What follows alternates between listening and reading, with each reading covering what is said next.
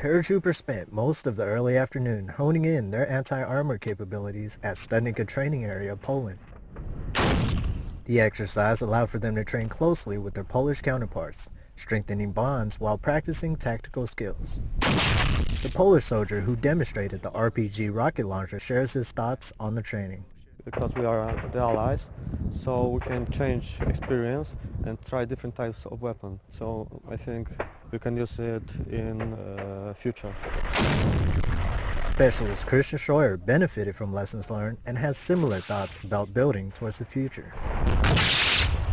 Well, being able to use both weapon systems, since we're working in partners with the Polish, they're working with us, primarily targeting armored vehicles, tanks.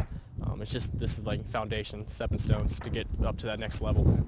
Events throughout this week focus primarily on team skills that will help as Destin Company progresses towards platoon and company live fires.